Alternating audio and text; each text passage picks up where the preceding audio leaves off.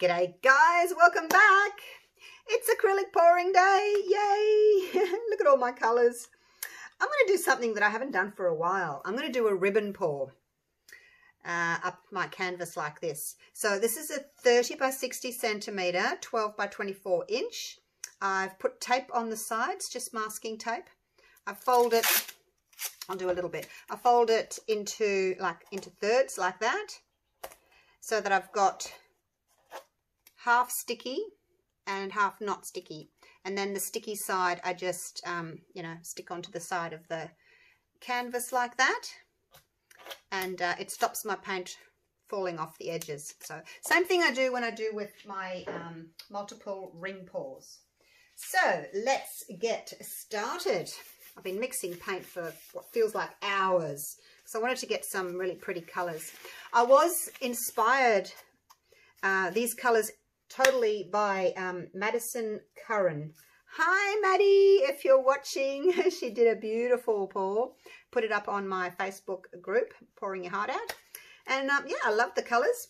I think they're sort of a combination between these two that I did. I don't know if I've shown you both of these.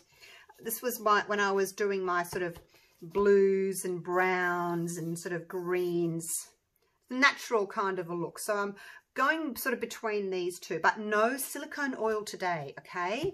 Just going to try for a ribbon pour. When I started pouring, like 4 years ago, I did a lot of ribbon pours. I did heaps, but I put silicone oil in them, so I got a really interesting look. I have to check out some of my older videos. Now I'm using all the Monte Marte paints today, and most of them have been mixed like different colours to make different colours. Pouring medium is my glue and water. It is, just concentrating here, 60% glue and 40% water, and then I've mixed that 1 to 1. I'm just trying to think what I'm going to do here. I'm just going to do a dirty pour. I'm not layering my colours. I'm actually just going to do a dirty pour because I want the colours to blend. I don't want to see harsh stripes. So I've got 2 whites, and then I've got like a mint, a turquoise, a grey blue, a teal, a creamy colour, and then a brown. I'll just leave that for a minute. And now all I'm going to do is I'm going to just pour my colours in. Like so. How easy is that, hey? Easy peasy, lemon squeezy. A little bit left. We'll just see how much I need. I may actually need 4 cups. For this size canvas, I tend to use 800 or 900 grams of mixed paint, which is, it's a lot, but I do find I need a lot of paint. So they're all having relatively the same amount in them. Oh, there's a few blobs in some of my paints. When I was stirring, I thought, oh gosh, there's a blob, and I tried to get them all out, but I couldn't get them all out. So I think they're going to have a few little blobbies. So same consistency that I would do for my flip cup pours, the mound on a mound.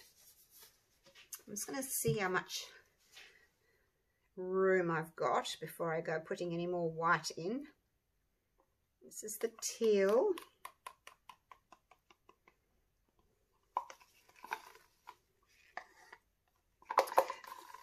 When I earlier on, like I said, I started these ribbon pours. I didn't tape the edges.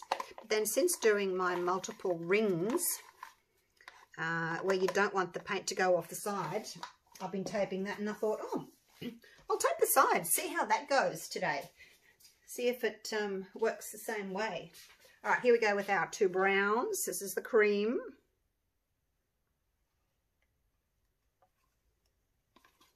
So the colours, because I'm pouring them in on top of each other, they should blend nicely. And I've picked colours that hopefully won't make yucky colours. Hopefully they'll all blend nicely. But yeah, I want a nice blended sort of wavy kind of a pattern. I don't want it to be, like I said, I don't want stark lines. You know when I do my flip cut paws and I get those stripies? Don't want stripies. Now I can have them pretty full, I think, because I'm not flipping them over. I'm just going to pour them. This is exciting. I haven't done this for so long. I can't even remember the last time I did one. Some stuff. It's nice to revisit, I should say. Revisit some things. I'll just finish this one off in the middle here. This is my sort of turquoise that I added a bit of green to. So it's going to be more of a greenish tone, I guess. And I've got a little bit of this left. You can go in there. Might as well use everything up. I mean, if you wanted to, you could put different amounts of colours. Like you could put more light ones in this one, and then medium, and then more dark ones in that one. And then, you know, you'd have lightest going to darkest. But it would actually take a long time to sort of work out what colours are going where, and I don't really have a lot of time for the video today. Let's just pour a little bit of white in there. And I've got a tiny bit of white left in case I need it, so we'll just hang on to that. Alrighty, are we ready? Look how full they are. Let's move these out of the way. I'm going to start up here. Alright, wish me luck. So 1 cup I want to sort of come, oh, there's a big blob, about 1/3, I guess. I may actually have way too much paint. I may get another painting out of this. Right, here we go. Pretty close to each other. Oh gosh, look at all that white there. Look at that. All right, I'm just going to leave that on its side for the paint to run down a bit. Now the next one, I don't like all that white, so I'm going to start here.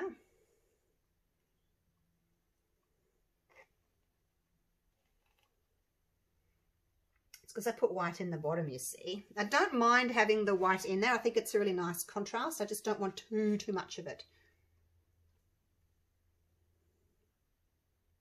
Oh, it's looking pretty.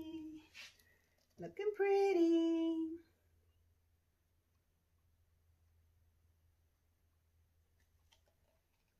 All right, much coming out of this. Now I'm just going to use up my leftovers on the edges here. Don't want to waste any.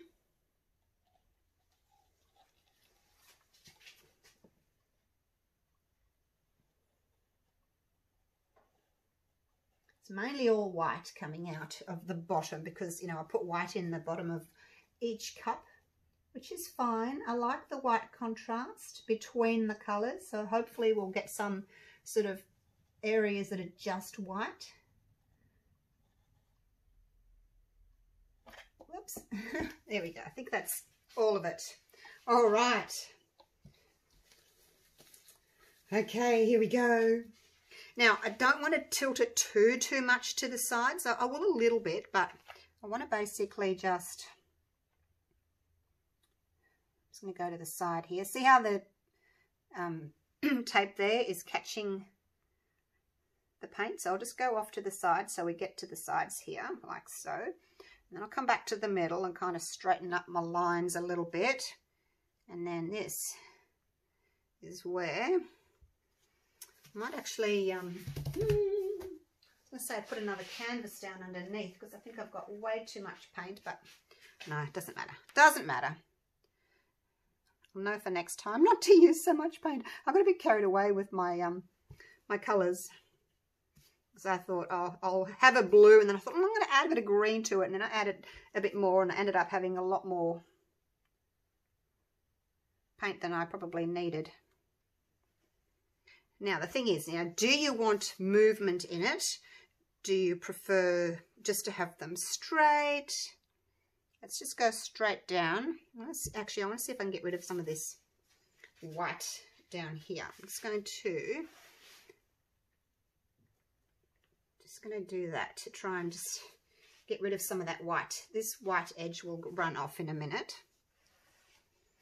Just going to help that over the corner there. like so. I'm just going to take it down towards me. I'm going to help this little corner as well.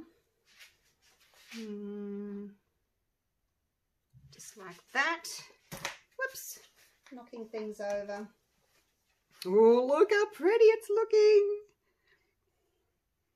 Now, because I've got this kind of a wave here, I'm just going to sort of take a bit to that corner to get to that corner there.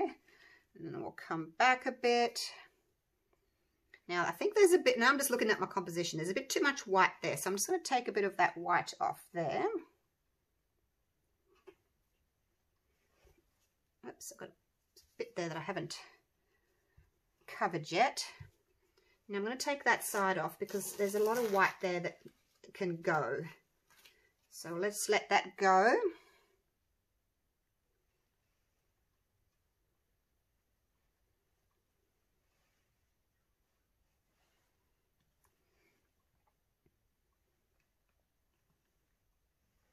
Alrighty, that's better. Look at that, all that white's gone. Now I'm going to take this side off as well and let the paint run over that side.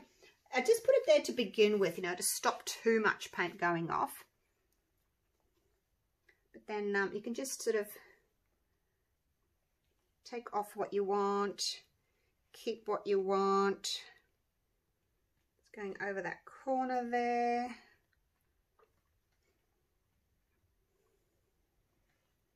Back to the middle.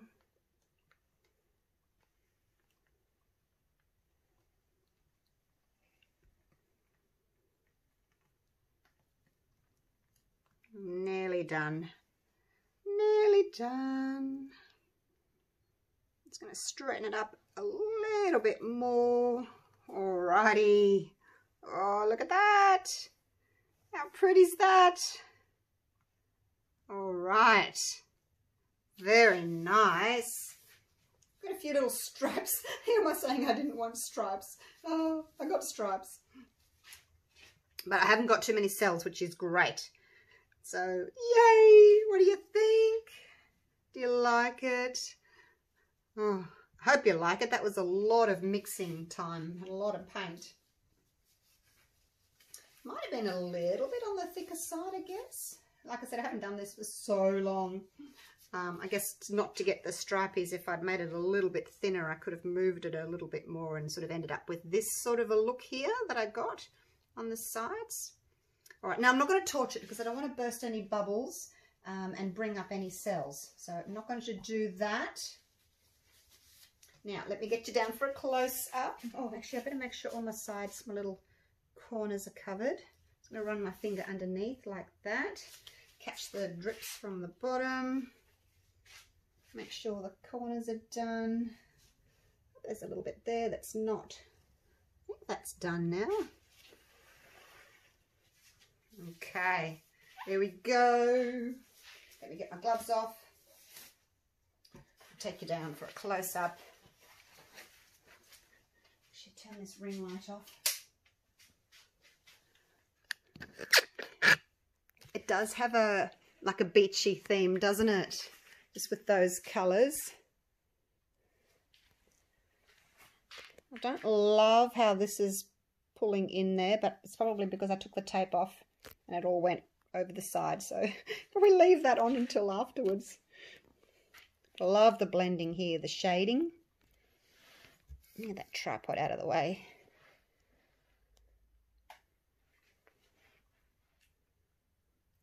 Weird little brown stripe there.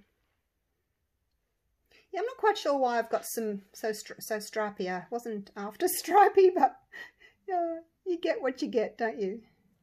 Actually, it's really similar. I'm just looking at that one over there. It's really similar to this one, isn't it? That's my my multiple ring pour that I did. Oops, I wonder if I can balance it up there. Very similar colours, isn't it? I didn't even notice. Oh my gosh.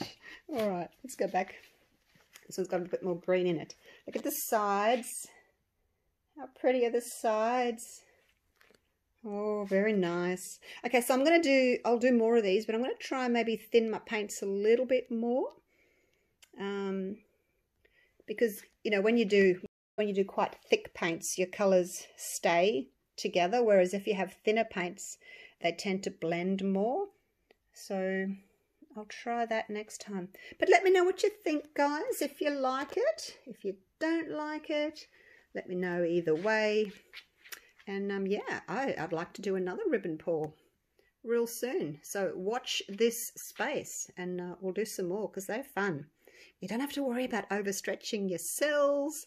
So, you know, they're relatively easy to do, I guess. If you're a newbie, new to acrylic pouring, it's probably one of the easier techniques because, like I said, you don't have to worry about overstretching cells and getting cells. You can just pour your paint on and get a beautiful blended painting, something that you'd be happy to put up on your wall. And I think it's just beautiful.